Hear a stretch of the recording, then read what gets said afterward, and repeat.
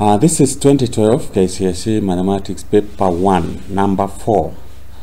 In the parallelogram PQRS shown below, PQ is equals to 8 centimeter and angle SPQ is equals to 30 degrees rather. So we have our diagram here, parallelogram PQRS. We have PQ is 8 centimeter and angle SPQ is 30 degrees. If the area of the parallelogram is 24 centimeters squared, find its perimeter and you get yourself 3 marks.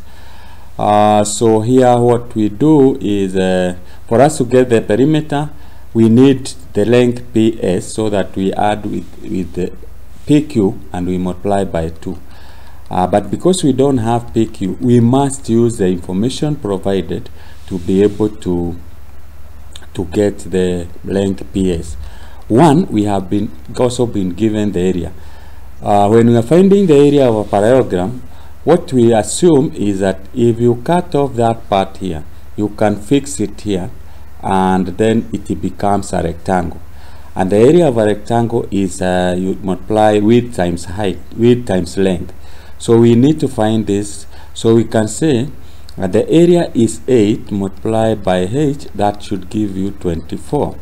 So you divide both sides by 8 by 8, divide there, you get 1, divide here, you get 3. So our height is equals to 3 centimeter.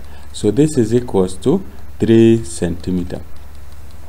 Now that we have the height, how do we use this that value, that is the height, to get PS? We can use the trig ratio. Sine 30 is equals to opposite over hypotenuse, and the opposite side is the one that we have found to be 3. The hypotenuse is PS, this side. So we get PS is equals to, you cross multiply, you get 3 divided by sine 30. You take your calculator, a scientific one that you normally use, you would type 3 divided by sine 30, and that should give you is equals to 6. This is 6 centimeter. So this side here is 6 centimeter. Now it is now easier to get the perimeter. Perimeter is equals to 6 plus 8, that is this side here plus this one, and we multiply by 2 here. You can remove that.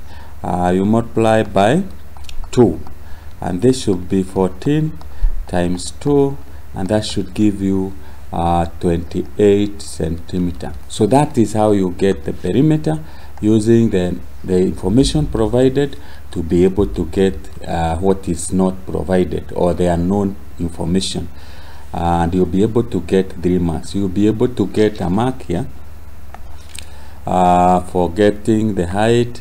You will get to be able to get